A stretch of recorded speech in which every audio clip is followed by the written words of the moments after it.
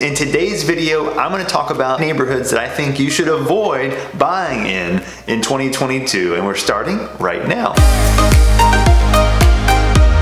Hey, my name is Sam Sansalone, and I'm a real estate agent in the Hampton Roads area that goes from the border of Virginia all the way up through Williamsburg, and I do videos every week about living and moving to the area. Today we're talking about neighborhoods that I think you should avoid buying in Norfolk. Now, the definition of avoid, it can get a little bit dicey, and so when I say avoid, these are in reference to investment factors that I think that could influence the future value of property if you do buy in these areas, and things that I would be cautious about if you're staying in the area for a length of time in Norfolk. Because of fair housing laws, I can't get into other details that might shift into that, so I'm focusing on things like traffic, amenities around the areas, how long do houses stay on the market regularly in an area, the general prices of a neighborhood, and also flooding concerns in that area, because there are places that are getting higher flood insurance premiums. And so I'm going to go through the map and show you, as we talk about each neighborhood, where each one is, and some specifics about what I'm thinking about in each neighborhood. So if you're looking on the map, you got Norfolk right here. Norfolk's just west of Virginia Beach, north of most of Chesapeake, and so I'm going to show you the first neighborhood is Larchmont. And you've heard me probably talk about Larchmont before, and I love it for a ton of reasons.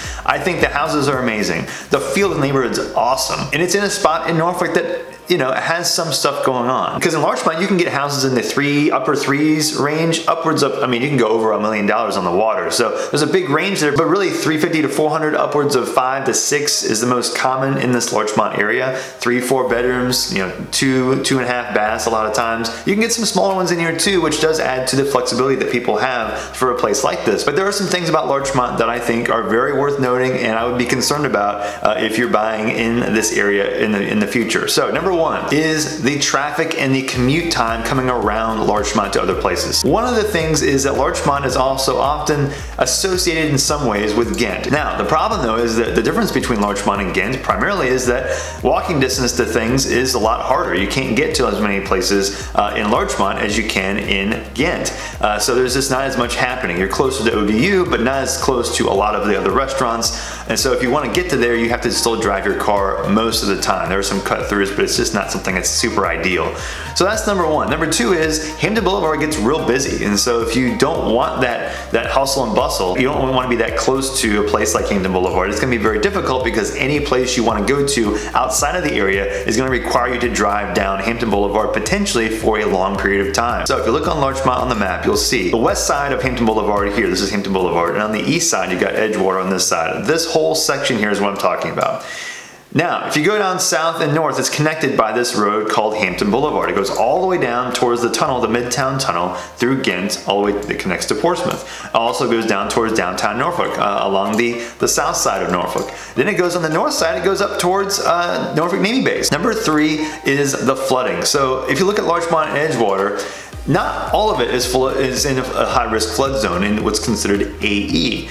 But in the north and northeastern sections of the area is where most of this area has the flood zone concerns. Now, when I'm talking about that, I'm saying the Lafayette River here, there's a lot of tidal water that can come up out of the river onto shore in certain parts of the area. So in some of these cul-de-sacs, some of these small little peninsulas, especially in the northern sections, until you get closer to near Buckingham or Brunswick, sorry, Buckingham and Brunswick right here. That section going south, it's not as big of a deal as far as high risk on a regular basis, but then if you go again further up and further east, you'll see more frequency of this. And so if you do stay in this area for, you know, decades, you know, 10-20 years, you might see this become more of an issue, and maybe flood insurance starts increasing even more. And as that happens, you might see your property values, they might be offset a little bit based on this flood insurance policy, because that flood insurance has to factor into a person's loan, and sometimes their qualifications could be impacted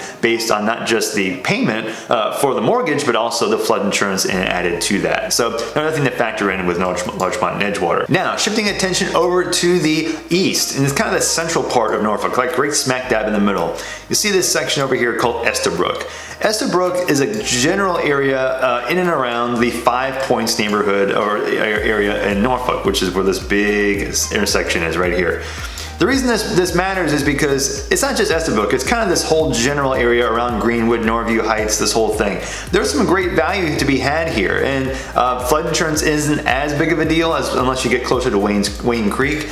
But the problem is that you see where Estabrook is located in a reference to the rest of the area. You've got, going to the north, you're basically surrounded by weird intersections. So Sewell's Point, the 5 Points area where I just mentioned, that whole section here is a nightmare for traffic. Not just the construction happening now, but they call it 5 Points. There are literally 5, like actually there's 6 I guess points, but it's crazy. It's crazy. And it's hard to remember which direction you're gonna go. Then if you go south and also southeast, you'll find areas down near Chesapeake Boulevard down here, Cromwell Drive, similar kind of weird intersection over here too. And then if you go down in the southeastern section over here, you've got Azalea Garden Boulevard and Sewell's Point over here, which is another weird, like, there's 3, if not I think more, weird multi-intersection convergence points in the area around this Estabrook area. And so traffic in and around here, while it's not driving over down Hampton Boulevard, it's not like that kind of backup all the time, but it's super confusing, super frustrating to get in and out of here. Now you can get good value in here. There are houses in here in the 200s, low 200s, mid 200s, upper 200s. Now the new construction, newer construction is 3 to 350 for the most part, but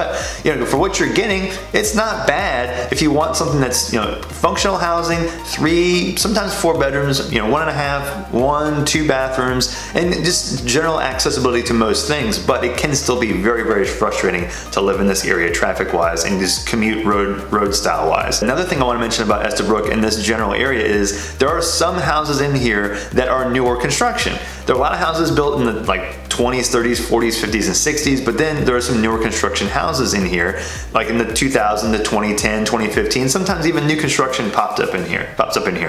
The reason this matters is because a lot of these houses that were newer are getting older.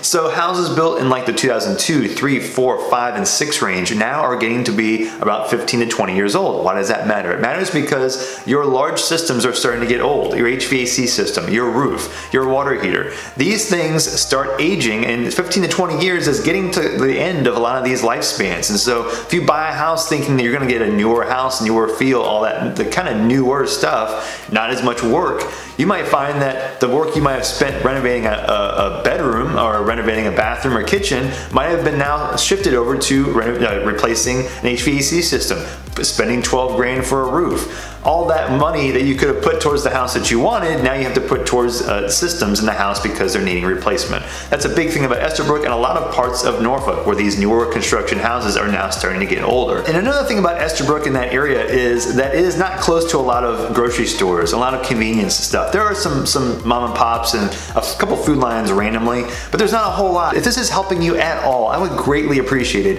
if you hit that like button for the YouTube algorithms. It really actually does make a big difference, and it tells other people like you that could also use this information too. Now let's shift attention down south in south parts of Norfolk, called an area called Compostela. Okay, Compostela is interesting because again, it has some of the same style houses that you might see in Larchmont, you might see in Ghent. And the houses built like the 1900s to 1960s, you'll see a lot of those. The house prices in here are sometimes even in the 100s. 100s and 200s, newer construction in the 3 to 350 range. So the prices are great. What's the problem? Now, first of all, similar situation as what's in Estabrook, in that area where the newer houses in here that look great, you're like, okay, I can get a newer house in here for 300. Well, same thing. A lot of these were built in the 2000, 2005, 6 time period, and so you'll find that as time goes on, same problem. Systems need to be replaced. That's number one. Number two is, it is in a weird location. So Berkeley Avenue is right here. Compostela is also next to Berkeley, which is another part of the area I'm kind of referring to. This road on Berkeley is actually somewhat functional. It's somewhat easy to commute back and forth to, but once you get to 464, on one hand, again, is convenient because you're close to the interstates. Well, the problem is that this area, 464 to 264, backs up a lot coming out of the area towards Berkeley. And so getting to the tunnel, going across 264 towards Portsmouth, if that's another area that you're thinking about, and saying I can go over here, get a cheap house, go across the water, that is not as convenient as you might think. And then also going up to the bridge towards downtown Norfolk, again, the accessibility is there. It's the convenience to use the accessibility that is part of the problem here. And it's also, you can also go around the Campostella Road going that way. That is easier to me, but still you have to go a bit around. It's just not as convenient as it might seem on the map. Now, one thing I think about when I'm thinking about investment and value for money over time, like right now the market is increasing. It's been increasing a lot very quickly. And so what I look at and I say, okay, what happens in a downturn market in this general area? So after the 2005 and 6 time period when house prices were going up quite a bit, and then the house prices dropped quite a bit in 08, 09, 2010 and up, I look to see what areas have a higher days on market expectancy. So when demand goes down in an area, what are the areas that have the highest propensity to stay on the market longer? And that to me factors into my protection for my investment. And as far as Campostella goes, this is an area that has one of the higher concentrations of houses that were on the market over 100 days or more over the last 10 years in almost any other neighborhood in Norfolk. And so that tells me that unless something drastically changes as far as demand, if house prices drop, I think that Campostella could have some other concerns for you maybe holding onto a property longer than you might want when you want to sell it, if history would repeat itself. Now going back up further north up into an area close to where I've talked about a lot before, in an area called Winona. So Lafayette, I've talked about Lafayette before. I never really mentioned Winona too much, but Winona, nice area. If you look on the map, you'll see as you sit there and drive through, you'll notice that older style house with the sidewalks, nice trees. It's a great neighborhood for the style of houses that people find that are very, very popular right now. I think it's fantastic. Larger houses sometimes smaller, 3 bedrooms, got 1.5 baths sometimes, but they range anywhere from, you can get them in the low 300s, upwards of 400, sometimes higher than that, depends on the size of the house. Which in theory is great because it's hard to find this style of house in a neighborhood that people like in a convenient area in Norfolk. Here's the part of the problem. You're on the Lafayette River, and the Lafayette River near here has a propensity to create some flood insurance issues as you get off of the coast. So not everywhere in Winona requires flood insurance, but the flood maps have changed. You'll see a majority, I'd say, of this area in this Winona area requires flood insurance, and so you might think, oh my gosh, I can get a house for $340 in here, $330, and it's way better than even just going a mile or 2 away for the same price. Well, again, the reality is that you might be paying an extra $1,000 or so a year, maybe more than that, for flood insurance, depending on which house and what you get with your elevation certificate. So remember that when you're looking in this neighborhood, because the prices don't always tell you the entire story. Now, on a note for flood insurance, when you do try and look for a house that might require flood insurance, see if you can get an elevation certificate that will show you the location of where that house is in relation to the property. That will help insurance companies determine how much to charge you for flood insurance. That can make a huge difference. If you do not have an elevation certificate, a flood insurance quote could be way more than what you might get for the same house if you got an elevation certificate for that house. So if you do have it, ask the seller, if you're looking to buy a house, ask the seller to see if they might have one. You can also order one as well, but it just takes longer, a couple of weeks sometimes. So that will make a big difference for payment, so just keep that in mind for flood insurance anywhere in the area. Another thing is, you're right off Tidewater Drive, and so Tidewater Drive itself, it's a pretty convenient road going north and south in Norfolk, but you might find that Tidewater Drive, you'll notice a change as you go up and down different parts of Tidewater Drive, and so depending on what you're looking for, what you like, you might notice that an area that you're looking for, like in Winona, might feel different as you drive just a quarter mile or so away from different parts of the area. So if you have any questions at all about Norfolk or the areas around Norfolk, Hampton Roads, I have videos here that give more detail and context about the area. And if you want to relocate to the area, you have any questions, you'd like me to help you, reach out to me anytime you'd like to. I have my contact information in the description. You can do it anytime, and I'll do whatever I can to help you. And I will see you on the next video.